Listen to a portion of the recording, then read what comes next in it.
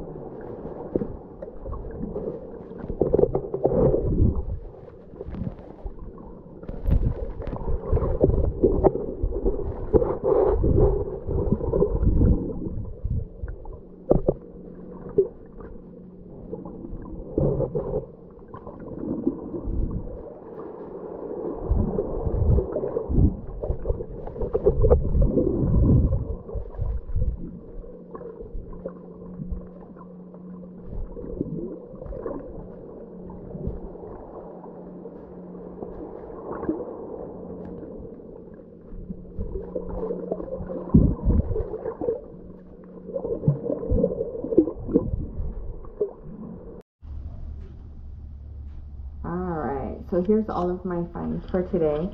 I got this big old bucket hat, a shoe that has been in the ocean. It looks like a pretty long time given all that seaweed.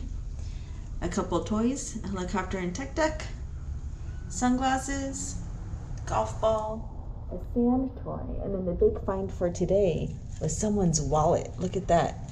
It has all the credit cards in there. It has a gift card. I didn't find any cash, but there is a gift card in there. So I'm gonna reach out and see if I can contact that person and give her stuff back. So there we have it. Hey everyone. So I found that wallet in the ocean and I looked up on Facebook. I found her. We actually have a mutual friend, which is crazy. And through his help, we were able to connect. So I am here with Jackie. All right. All right, Jackie. So let me know, how did your wallet end up in the ocean? Okay, so we were having a family day and we actually looked like we were towards the end of the beach, but we were in front of like Laguna Hotel and some other hotels, and we found a spot and we were having a good time and, you know, having food, and the kids were playing in the sand and all this stuff. But the later it got, the bigger the waves started to get. So even the lifeguard came over and told us about 7:30, you guys are going to want to move because the wave is going to come up and hit the wall. It's going to come all the way up. So we were like, oh, okay, you know, we of course we paid mind to what he was saying. It wasn't quite even 7 o'clock yet. It was around 5:30 or so. So around 7, the waves did get a little bit closer. It was hitting our feet. So we started to put stuff in the car, and then we moved some of our other things that we still needed or still wanted out there. So we got the ice chest and my Bluetooth speaker and my phone and moved it as far back as we could get it towards the hotel. Actually on the wall, on the platform going up the stairs to the hotel. But we didn't really want to block it because, you know, people were coming up and down the stairs in and out of the hotel. So we were singing and having a good old time, and the next thing we know, the tidal wave of terror it just came out of nowhere. Came all the way up to the wall and got us like waist high. And so my ice chest went over, the Bluetooth speaker went over, my phone also went over. In the phone, I was able to grab the Bluetooth speaker as it hit the sand and lift it up, but everything, our sandwiches, we had licorice, different things inside the ice chest, you know, got tainted with the sand or whatever. But I looked around, my phone was gone. It just got drifted and taken away by the tidal wave. So that's how I lost the phone. So I just thought everything was just, oh, my whole day was wrong. I was like, it's time to go, let's get our stuff. Thank God my keys, purse, and all that wasn't, you know, wasn't sitting down. Somebody had that. So as I started, that was a Saturday. So as I started on Monday to try to go and get my driver's license and all my things back that I lost, I believe it was Tuesday when I got my phone activated, because that's one thing that we didn't retrieve. But a friend gave me her old cell phone, so I activated and went to Messenger, and all these messages popped up. And like she said, one happened to be a mutual friend of ours, and she found my stuff snorkeling with everything in it except for the cell phone, which got washed away, you know, probably, you know, from the rocks. So that's our amazing story. You know, I just feel blessed, and I feel it's just amazing. Like, things like this don't happen anymore because a lot of times people are just not honest. You know? So I appreciate Erin so much. Like, she'll never know.